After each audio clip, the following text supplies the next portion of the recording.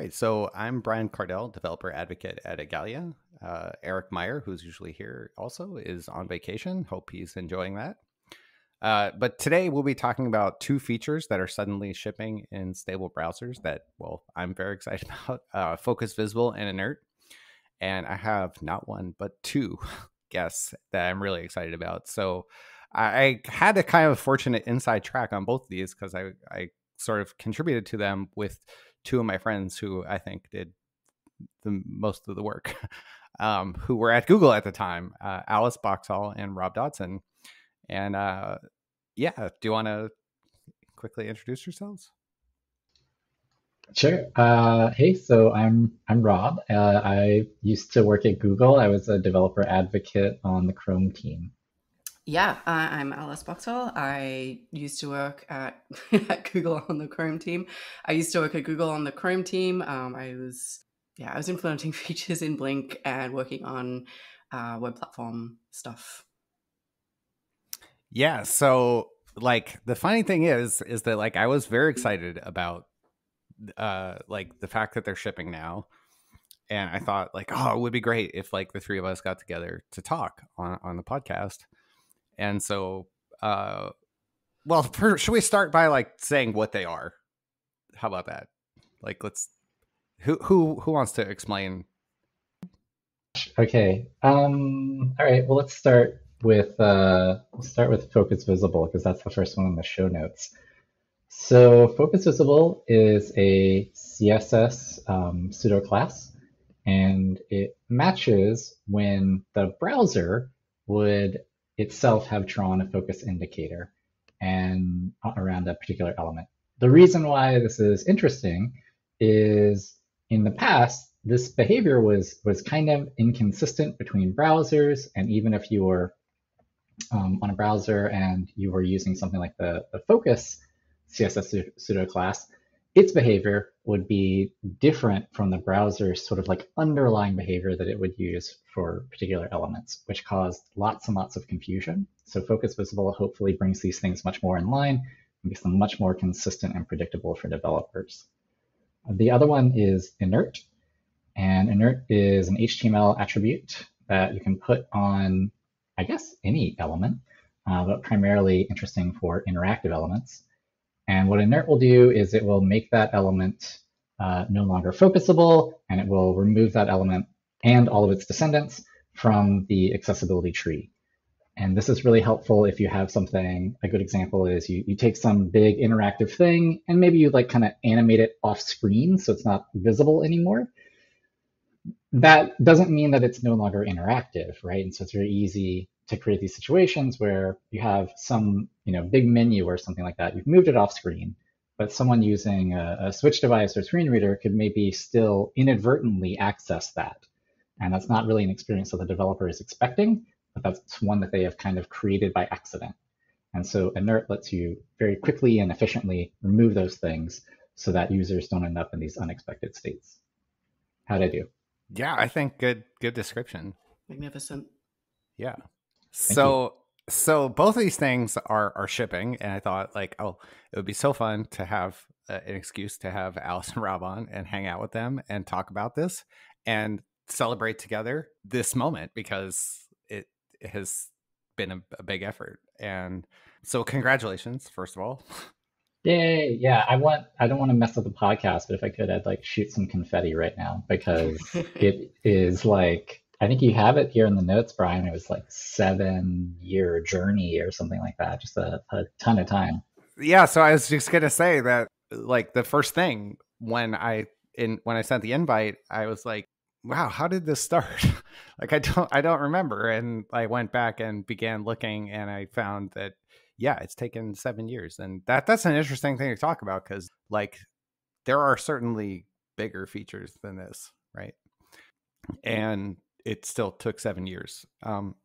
So we can maybe I think it would be interesting to talk about the history of that and like the challenges and like just how it went. So I don't know where it would even make sense to start. Like, does anybody have like I don't remember which one was first. Do you? I think Focus Visible might have been first, but I do sort of have the sense that they were around a similar time. Yeah, they were very like close, I remember. And I think also this is how I met both of you. Like I know I followed both of you online, but I'm pretty sure this might be how we got to talking about like lots of deep stuff. That might be another interesting topic, is people might think, oh, you worked on 2 features for 7 years. Like, no, there's like a whole bunch of things. And some of those have shipped and some of them have not shipped. But yeah, some of them are still in the making. So yeah, so I think one of the interesting things about this process that you were alluding to, Brian, is how when you start working on these things, it kind of leads in these different directions. You start thinking up new standards that could be added, but it's only once you're like in the space, right? You're really like deep in the subject matter that suddenly the inspiration strikes and you're like, it would be also really cool if we did this. Or, you're realizing you're putting too much into one standard and you realize, you know what, I think what we actually need is to break this up into some smaller pieces that could do these different things. So there's one example that comes to mind with Focus Visible that we can talk about a little bit later. But yeah, it's just a very interesting process how, like you're saying, you start pulling this thread and yeah, it takes 7 years. But as that's happening, you start going in exploring all these different other avenues, while you're still trying to keep this one track going to get it to the finish line. Yeah, and it changed along the way, right? I'm not sure. I think it might like actually have been my fault that it changed along the way, because we began talking about at least Focus Visible was the first one that I think was shared publicly, and we began like trying to dissect the problem, and like some of that started on Twitter. Alice found some tweets that she put in the show notes. Yeah, I was trying to sort of do the archaeology there to try and remember, because I distinctly remembered starting a conversation with you on Twitter about what Marcy Sutton at the time had referred to as button focus hell. Yes. So you had asked, like, when would you not want to see a focus ring? So I responded something along the lines of, well, you're on a mobile device, you've clicked a button, then this weird ring shows up, tells you nothing, it gives you no useful information, it's just sort of this weird thing that looks like a bug. So I think that was sort of what sparked that discussion. Yeah, and then we got really into it. We had like a lot of discussions, and I was saying like, well, I know for me, the reason I ask is because I wasn't thinking about mobile at all. I was thinking about my computer, and I'm kind of a mixed mode user. Like I use my mouse and I use the tab key, and sometimes I'm like, where is focus? I don't know. So like I frequently really appreciate them, and when they just sort of disappear for some reason that I can't understand it, I find it a little bit confusing. But like that led to this whole thing that led to like Alice explaining things to me that I really never even noticed existed. They're like really subtle things. Like Alice was saying, if you push a button, that feels wrong. And it's not new that browsers didn't do that, right? And then that also got into this discussion about like, well, but that's what focus matches, right? And it isn't even consistent. So I think we spent a long time like just thinking about the problem and describing the problem and trying to find like where there was some agreement. And then we wrote an article about it that was published in O'Reilly, where we had proposed actually a media query basically called modality, input modality, that would let you say like, the user is using it in this modality, and the modality could switch and you could change which style, like which things were being applied. I think that wrong term was my fault. Wait, this is maybe a good question, because this was a question I always had, and maybe this was explained to me at some point and it just sort of like lost in my mind. But so it started with a media query, and in some ways the media query is like very easy to interpret, right? It's like, if modality is mobile, then do this with focus, or if modality is VR, do this, or if it's desktop, do this. And y'all mentioned at one point that it was sort of discussed and people did not like that idea. But do you remember why they didn't like it? Yeah, it's interesting. So like shortly after we wrote that article, I don't know, Alice, do you like recall like how it happened? If it like if you took it internally to somebody, or they like just picked up on the fact that we were talking about it, or? I no longer remember, but I assume that it was something like that I went and chatted with some folks on the Blink team to be like, hey, what do you think about this? And you made a note that you recall that it was a performance issue. Yeah, I recall that suddenly like the Blink team was asking if they could have a meeting with me, which was like had never happened to me before. And I was like, okay. And they were like, we really like this idea that you and Alice came up with. But the thing is, like, it's actually every time a media query happens, it changes, like it injects a whole new style sheet or it removes a whole new style sheet. And that means like you have to recalculate kind of everything. Whereas with a pseudo class, we just flip a bit and it's predictable. It's a very linear path to resolve what matches that, right? We know exactly what it affects. So they said it was considerably more performant to not use a media query. They're worried that modality, like somebody could, if they're a mixed user like me, they might switch modality, right? Like they might start using the keyboard. Yeah, that actually, so I wanted to clarify a point about the question Rob asked. So which also brings me back to something that I was meaning to say in my explanation earlier, which is that the modality was not like what type of device is the user using. The modality is how is the user currently like using their input device. So it was less kind of like, are they permanently on a phone? Are they permanently on VR? Are they permanently on a desktop? Then are they currently using a pointer mode, or are they currently using I think that the term we tried to come up with a few terms. I think the term we came up with was like a sequential focus mode, which is the mode where like typically it'll be a keyboard. It could also be like a switch device, but the idea being that you are moving the page focus sequentially through the focusable items, and you want to know which focusable item currently has that focus. The other point that I wanted to make is that the example that I gave on Twitter, like I'm not even sure whether that was ever accurate, but I'm pretty sure it's not now. Like I don't think that we show focus rings on mobile, but I haven't actually checked that. This is just a vague memory. So I think that this is totally worth discussing. I think Android used to, and it may have been if you had modified the default appearance of it, but it would show I think it would show like an orange ring. I'm pretty sure it did that because I have this vague recollection of like we had like a drop-down menu or something in like an old Polymer website that did it on Android. Right. So the modifying the appearance thing, that is when you lose that OS default, which you were talking about in your initial description, Rob.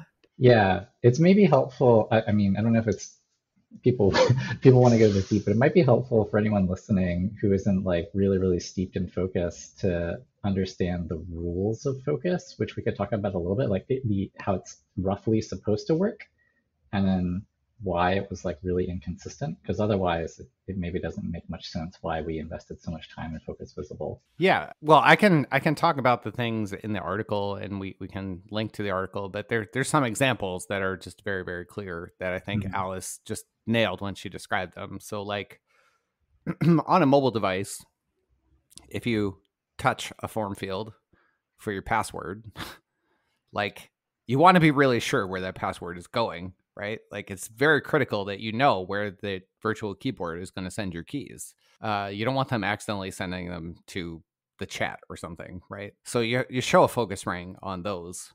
But all the way back to, I think, IE4, there had been discussions about like, well, bug reports.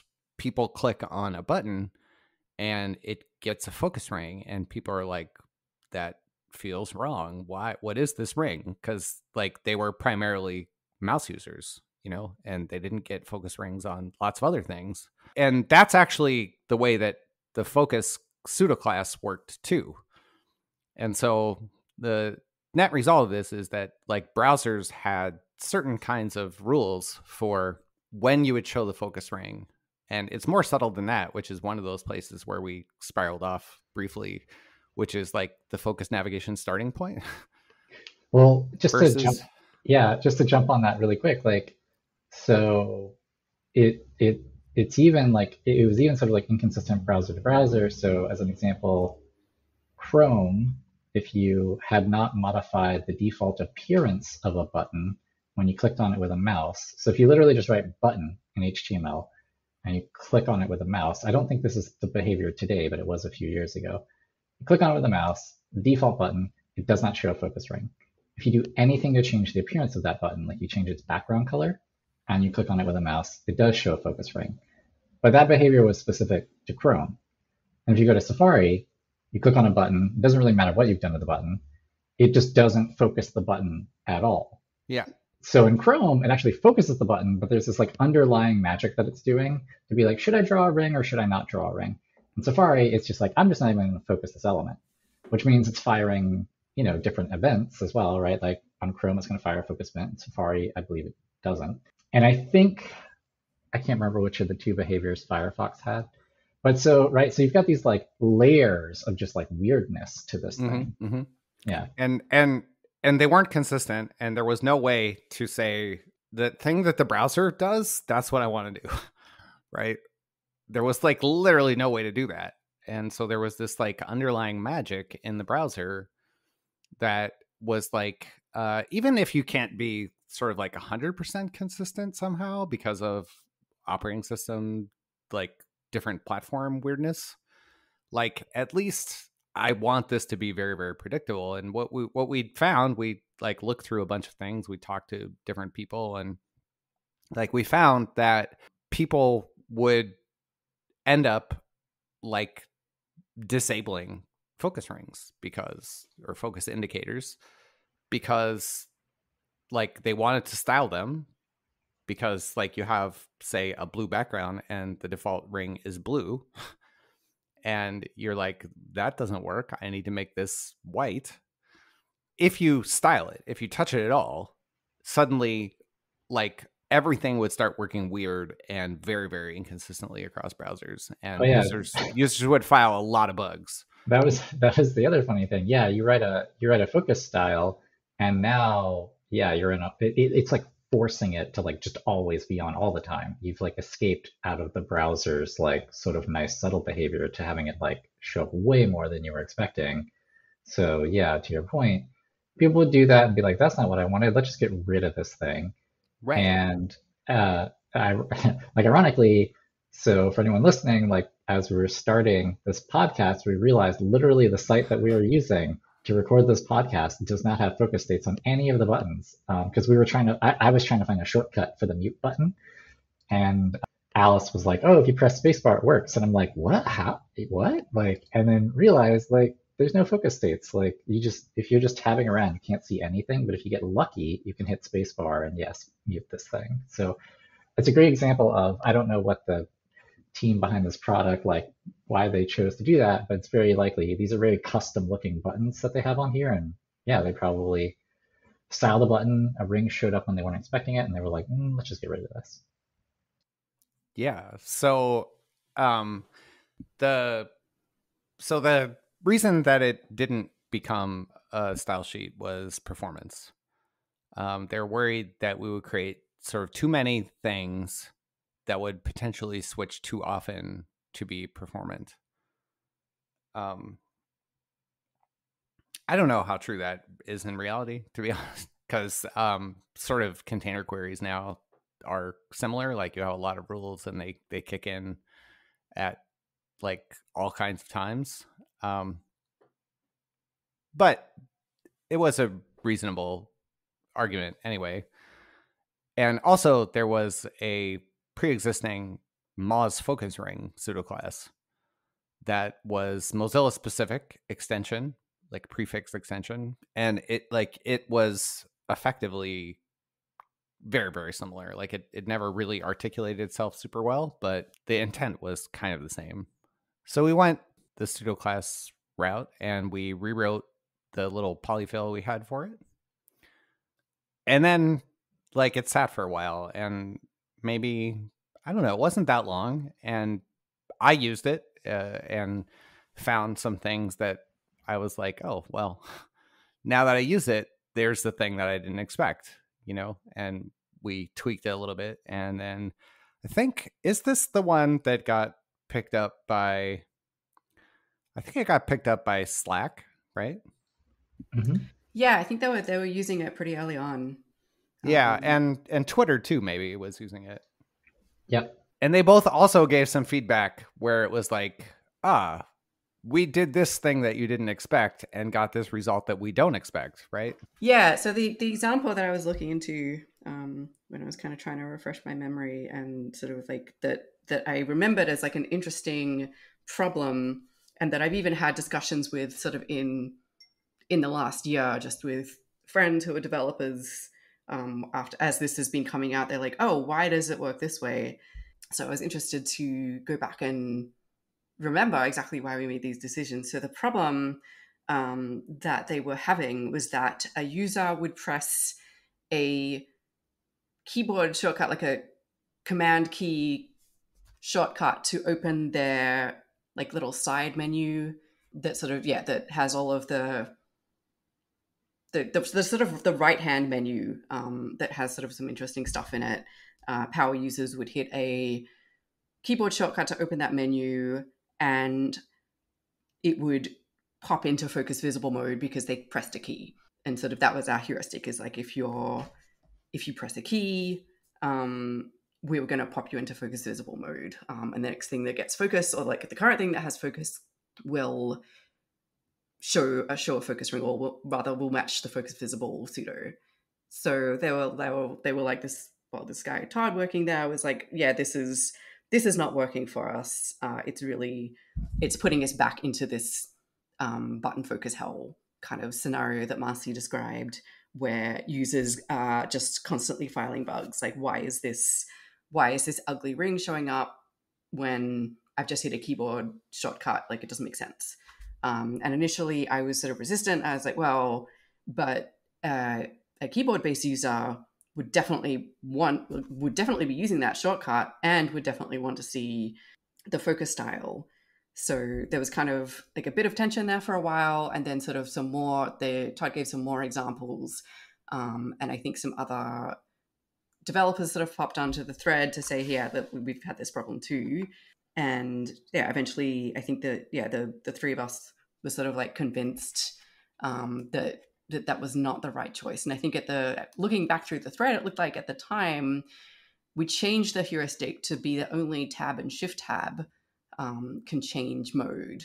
But I believe now that has since been revised.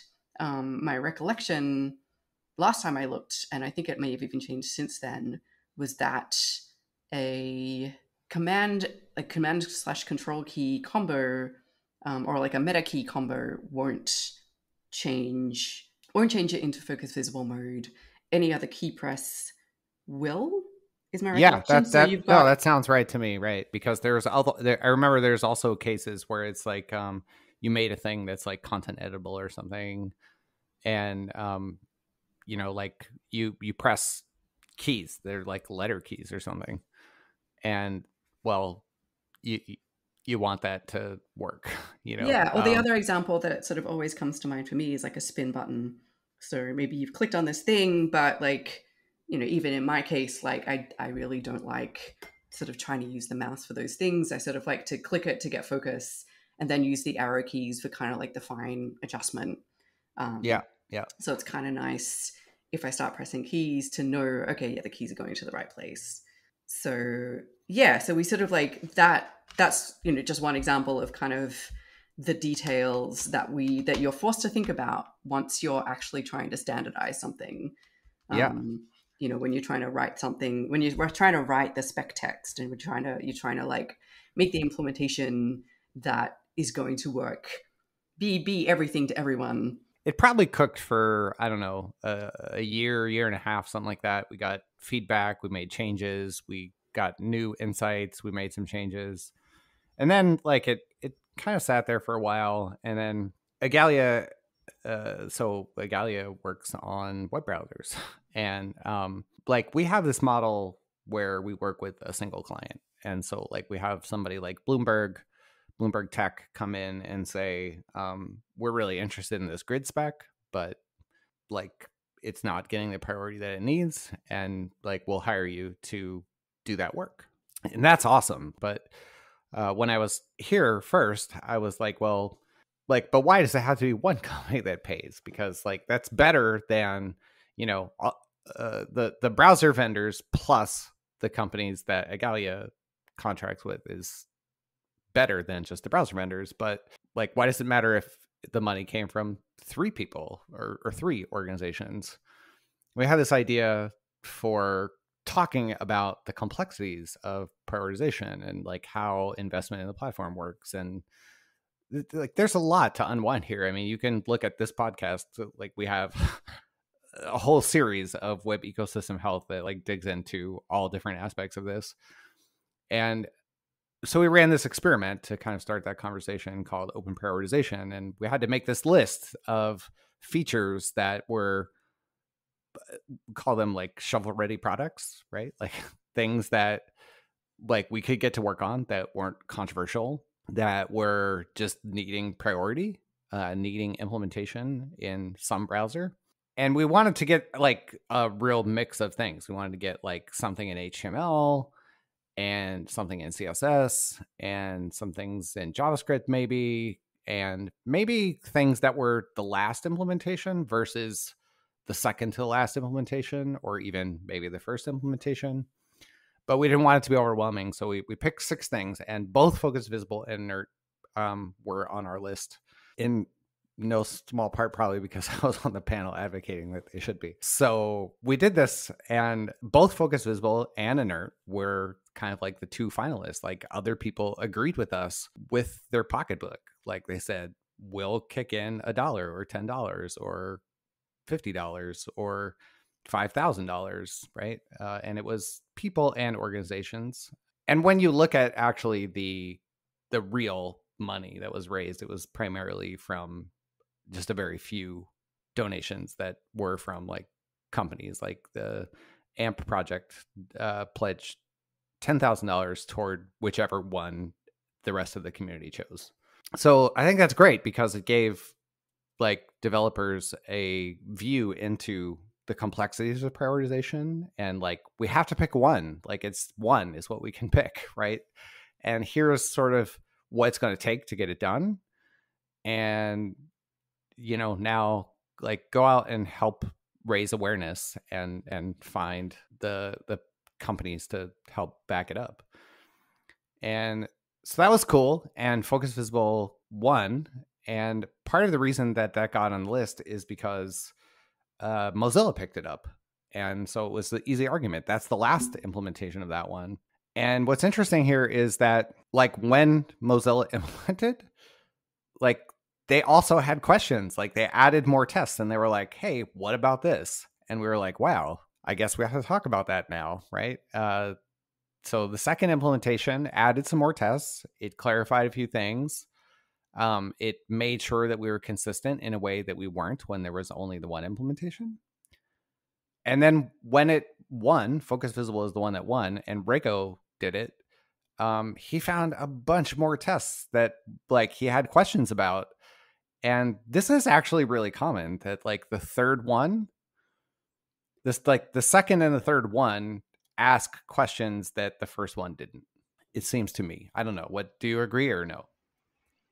I think so. I also think Focus Visible is such a can of worms, like because focus behavior itself was never spec'd really that well. And I think Alice did like a great job of trying in the spec to write out like here is the behavior and all the sort of like decision tree branches that this could go down.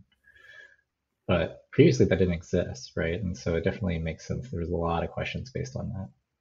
Yeah, but I mean, like the fact that normally it's each implementation winds up coming at it with different people and fresh eyes, and sometimes they ask questions that like we didn't think about, and that we're like, well, this isn't consistent, and like, does that matter? Like, how much does that matter?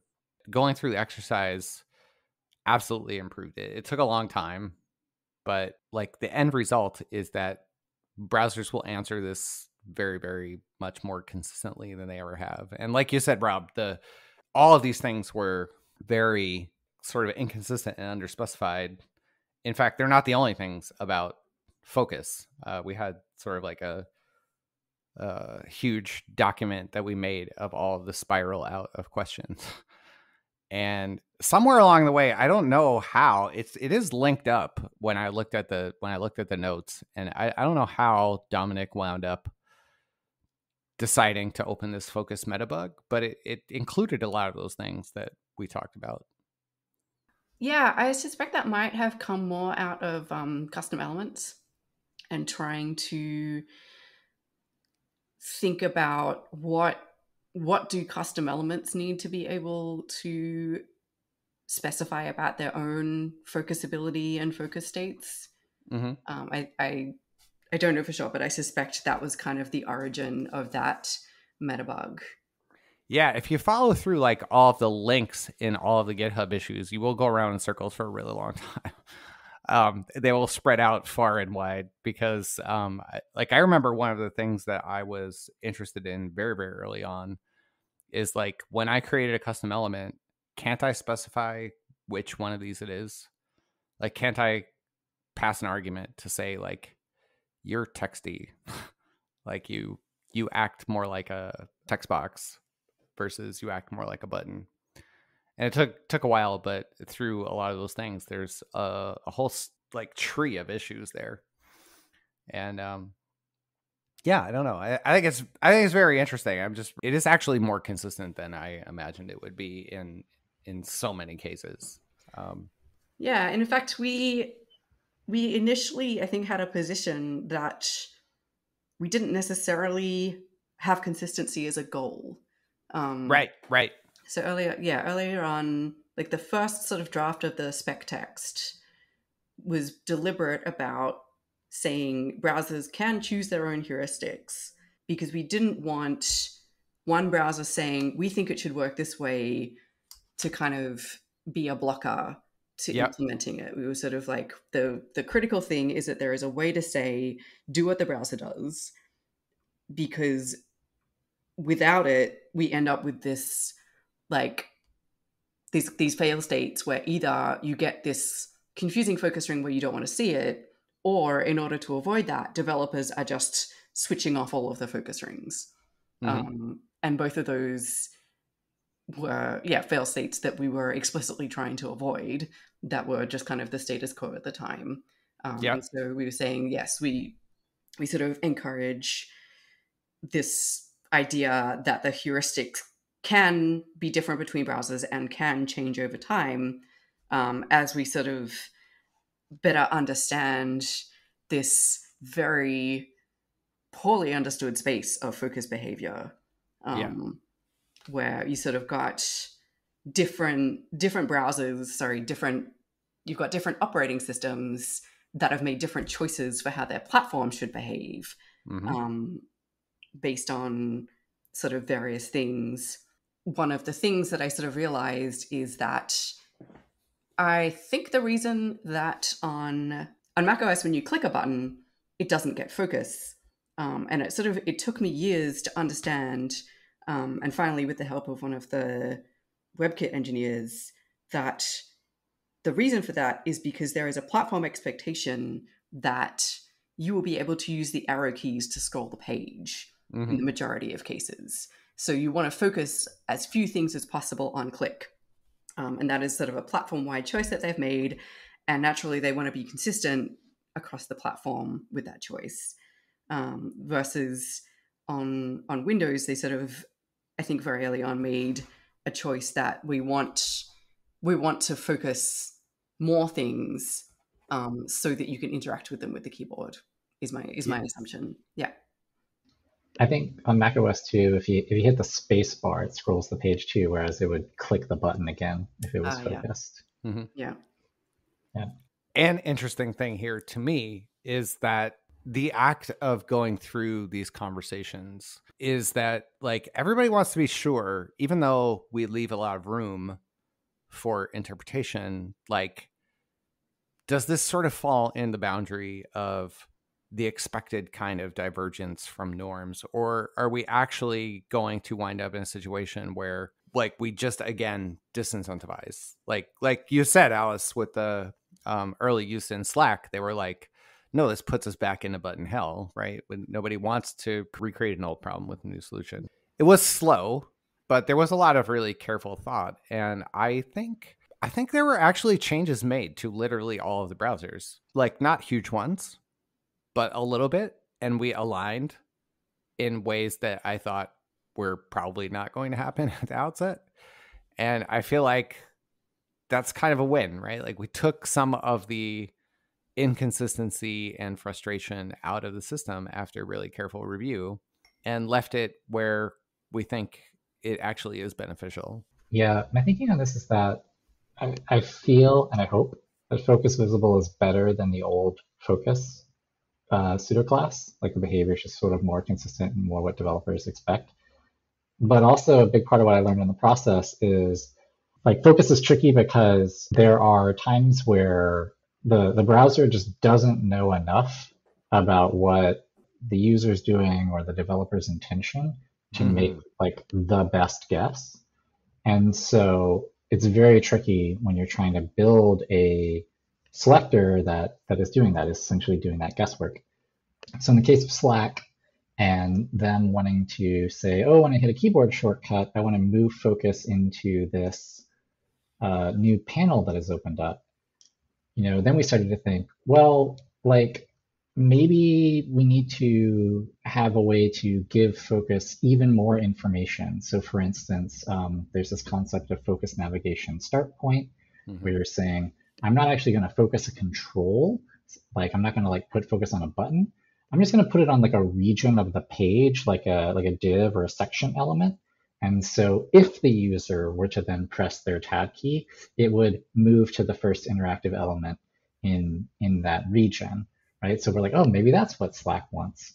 Or another option is like, can you give arguments to the programmatic focus API to be like, I'm calling programmatic focus here, so maybe suppress the focus ring because I really, as the developer, I really know what I'm doing in this moment, and I'm telling you explicitly like what to do. So those are all like possible avenues that one could build on top of. That's why this process is so interesting, right? You get so in the weeds, and then you're like, oh, I see how we can keep building on this. But fundamentally, I think that's the tricky part about focus is you're having to make a guess a lot of the time, or at least the way that the current focus selectors work. It's not dissimilar from the way the like responsive images sort of used to work. And then you added source set and you added sizes. And with those two attributes, you're like, okay, well now the browser knows some stuff and the developer knows some stuff. And we use these two in combination to fill in the gaps and you get a good experience. And I feel like Focus Visible is like a start down that road, but there's actually probably still a lot more work that could be done to even build on top of it to give developers even more fine-grained control. So it's exactly the behavior that they want. Oh yeah, there's definitely so much more. I mean, I think we still have open questions about custom elements, for example. Yeah. At last I checked, the issue, the GitHub issue about specifying focus states for custom elements is still open. I don't know where those conversations have gone elsewhere. But this sort of made me think of another. So talking about like understanding what developers want reminded me of another thing, which is that different users will have different needs and different preferences as well.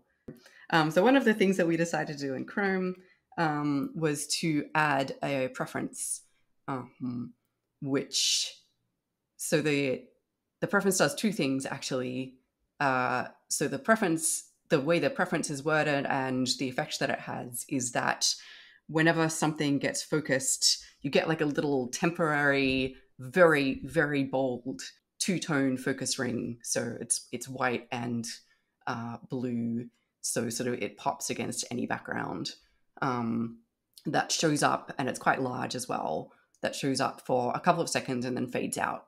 So if you are someone with sort of, who really needs to understand where focus has gone, you can turn that preference on and you'll get this very bold focus ring that is drawn by the browser. but it also opts you in secretly to focus visible always matches on the focused element. So any author style that uses the focus visible class will always match when that preference is on. And so that was just our way of sort of trying something to try and accommodate users who really prefer to always understand where focus is, even if we sort of guess that it's not going to be relevant to them in that moment. Yeah, I actually love that. I think it was a surprise to me, actually. I think there were some other things happening with there was a spatial navigation spec that was being worked on at the time that we like had some interest and also like concerns to make sure that it like doesn't create some new interesting kinds of problems. And in talking about that, we were talking about like, well, look at the cases that it's solving and like should there really even be moving focus? And we wound up in these discussions where we were talking about like roving tab index and like why that's necessary, and maybe there should be a different way to do that. There's a focus group proposal now, which is kind of cool. I don't know if either of you remember this, but we had this conversation with Joni, who is an Igalian, before I came to Igalia, in the bar at TPAC in France, I believe. And I still remember she called it, we were like, we need a name for this. And she called it like locus of focus, which I loved. But yeah, there's so many bits to this and so many things to think about and so many ways to spiral out into other interesting parts, many of which are still not solved. But it doesn't mean that they're not started to be solved. They might be stalled, but these things move slowly. So look, we have talked for a long time and we didn't even talk about inert. So how about if we switch and talk about inert? Inert also, we began as a polyfill. Inert is really interesting because you sort of can polyfill it pretty well, because you could, in theory, actually do all the things that inert did, but it was very complicated. Like you had to juggle a lot of complicated stuff to do it. And like inert as a concept exists already for dialogues, and it's necessary to say that everything that isn't the dialogue is on the top layer and everything else is inert.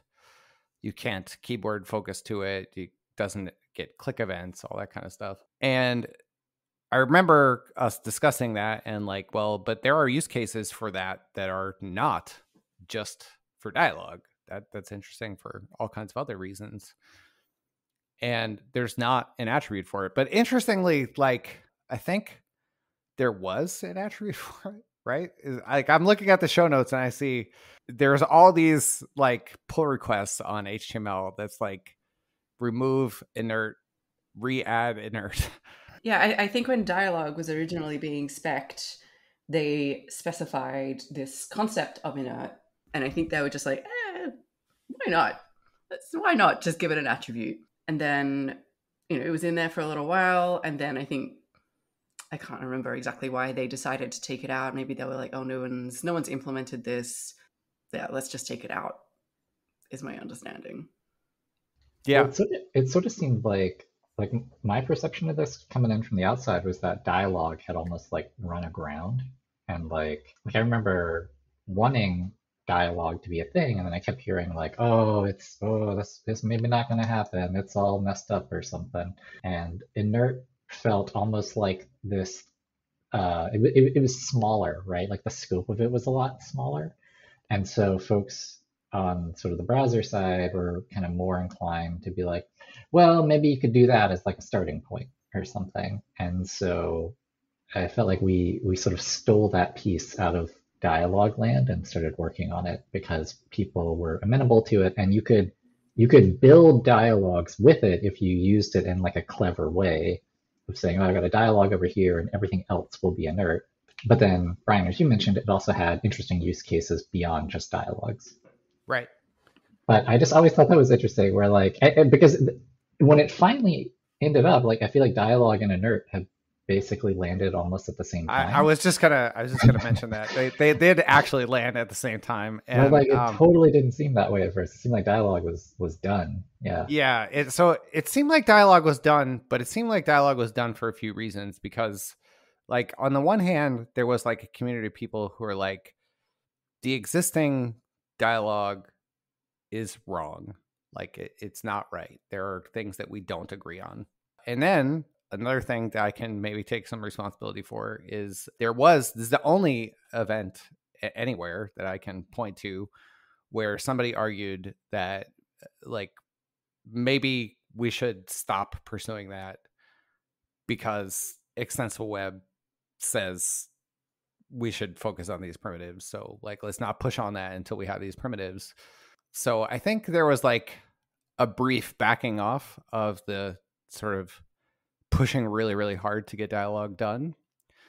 But I think that also was like, there were real things that people disagreed with. And we did just manage to sort out all of those things. And it took about the same amount of time to do both. So I'm glad we have both, actually. But maybe it would be possible to have dialogue earlier. I'm not sure. Yeah, we stuck the landing, I guess. It worked out. Yeah. Yeah. We ended up getting some of the extensible web bits along the way with inert. I think so. Speaking of polyfills, I was like looking at the show notes, and we had some discussion about the inert polyfill. So I feel like both Focus Visible and inert were good examples where the approach of put something in the WICG and put a polyfill out there and like get feedback is really helpful. Alice, did you want to talk at all about the letting items break out of their like inert parent thing and sort of the thinking around that? Oh boy. Yeah. So I was trying to remember how we came to that decision not to, like, for inert to be a one-way street, basically. So you put an inert attribute on an element, and then everything in it, all of its descendants are inert, and there's no way to kind of escape out of it. And I think that our thinking at the time was it becomes a coordination problem, because then, yeah, sort of like if you're not sort of like having a top-down approach with all of the components on the page, if you then import some component that just decides to have, say, inert equals false on one of its elements, it doesn't need any kind of permission to do that. It's just suddenly it's popped out of inert. Or if it was, and again, like it's not clear that this was valid reasoning, but if it was in an iframe and something in an iframe decided, well, I just want to make sure that this add is not inerted, that we sort of like, we didn't want to sort of expose developers to that problem. We wanted to make it just very predictable what's going to happen when you apply that attribute. And another sort of API style issue is that having it as a proper Boolean attribute, which is like true if it's there, false if it's not, is just a bit nicer and a bit easier to use. So you don't have this kind of thing that we have with a lot of the ARIA attributes, for example, where you have to put a string, you have to put equals true or equals false. So I think that was another part of it. I definitely have seen sort of all along the way, including like now that it's shipping, people saying, no, I want this to work the other way around. I want it, without saying it in as many words necessarily, but saying, I want it to work like dialogue works. I want it to be the thing where you say this this element is not inert and everything else is inert, which we certainly discussed as a potential other additional direction that we could go in. So I remember we talked at the time a lot about this idea of blocking elements. And I think someone on the Polymer team at the time even made sort of a polyfill of like a sketch that we had come up with for how that might work. So the idea would be, this is like a stack in the page of elements which are blocking the rest of the page. And this would be like another underlying primitive of dialogue where you put something in the top layer and it makes everything else in the page inert, but it wouldn't necessarily have the positioning and maybe not the backdrop. Anyway, it wouldn't necessarily have all of the features of dialogue, so it would be a slightly more granular API than dialogue is. And there's no reason why that still couldn't be done. Again, like Brian was saying earlier on, it really comes down to prioritization and sort of what is there the greatest need for the very limited resource, which is time to be spent on things. So, I think we thought, possibly incorrectly, that shipping inert would cover the vast majority of use cases in the shortest amount of time. And maybe it was the shortest amount of time. Maybe 7 years was just the shortest amount of time that it could be done in. It's difficult to prove the inverse somehow. I know, like this is a very common conversation that I have. That's like, well, this took this long. Like, would this other thing have worked better? Well, like, I don't know. Like, maybe sometimes. The most important thing in all of this is we shipped the thing. Yay. Because for every one thing that ships, there's like 20 things that didn't make it. And I think it's awesome. I think that's the best thing about custom elements and Shadow DOM is just that they exist. Because they're not the first runs at those problems. The first run started like 10 minutes after Tim posted the first HTML. Like, everybody has wanted to do that stuff forever. And they got pretty serious with things like XBL, and, we just couldn't get it done. And here we have an interoperable thing that is shipping in all the browsers. And yes, it has flaws. And yes, it has places where it's incomplete and places where probably it's even a little frustrating, but it exists. And that's a quality that none of those other things have. So yeah. And I think I want to pick up on something Rob was saying. This is the work of so many people. Right. So I wanted to pick up on what Rob was saying about even though it took 7 years, I feel really happy that we went through this incubation process. Folks that were using the polyfill and gave us this great feedback on what was working for them, but also that wasn't working for them. And I feel like we were often sort of very quick to give credit for, the people writing the spec text, the people that are sort of like loudly advocating for things, or that sort of have their name on the Git commit. And I'm personally so grateful to like everyone that made comments on the polyfill, sort of saying what was and wasn't working for them, or that like raised issues about, is this going to negatively impact certain types of user, that this is absolutely a community effort, sort of right down to the sort of like the last commits coming from Igalia, from the Open Prioritization project. Yeah, it makes me really happy that so many people sort of like contributed to this work. Not to switch it back to the extensible web thing again, but this is kind of the vision of that, is like, how do we enlist more people? And the way that we think that you can do that is by like lowering the bar to participate. So like, not everybody can be part of 7 years worth of conversation, right? Like we have a need now. And so like, if there's an opportunity to say, here's the thing, what about that? Enables more people to be involved. And I'm so grateful that we found people to like give it a chance and try it out, and then complain when it didn't work, or say in places, this is almost really great, or it's exactly what I want. It's so many people, and it's possible because we did this, right? Like, I mean, it would be less people who would answer something that was like natively in a browser. And we have also since like really expanded like experimental platform features and origin trials. And I think there's all kinds of good things that allow more people to try a thing. But the polyfill is really nice because like you can use it on a real production thing like Slack, right? It doesn't have to be, experimental or something that you might do. It can actually potentially help you solve a real problem. So I love it. And actually, it doesn't stop, Alice, with Igalia, because we got a commit a week or two ago to, I think it was the inert repo. Is that right? Yeah, To I fix a mean, bug. yeah, one of the wonderful things about it being on GitHub is that, like, I think filing a bug against a browser can sometimes feel like you're just writing a note, putting it in a bottle, and throwing it into the ocean. But actually filing a bug on GitHub, I don't know why, but I mean, it just feels like you think someone's going to read this, and maybe it's just because a lot of us spend a lot of time working on GitHub. Our own work projects or personal projects are on there.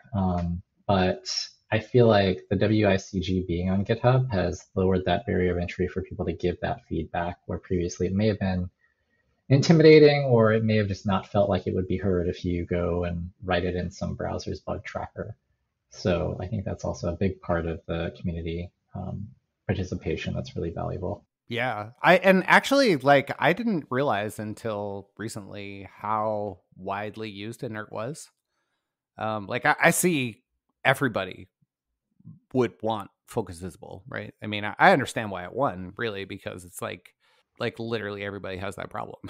Like, it seems like maybe less people would have the inert problems, but they're hard to solve if you don't have them. But actually, like, it got over 100 stars on on GitHub, and it's not the only polyfill. There's also like at least one other really popular one.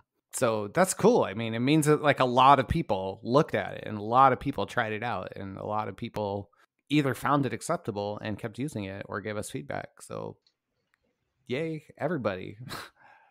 I think that's sort of like the system working as it should, even if it is still too slow. Yeah, I don't know. Yeah, do either of you have any other thoughts? I would like to throw one other thing in, actually, which is working on both of these has been like great because of both of you, and like 5 stars would work with again. So I know like you're doing something else, but if there's ever opportunity for us to do something again, I would do it in a heartbeat. Yeah, likewise. Absolutely same. Do you think that there's anything that we missed here that is worth covering? I wanted to give like a shout out to, and I've been a little out of the loop lately, but Brian, are you still doing the open UI stuff? Yes, yes. I wanted to give a shout out.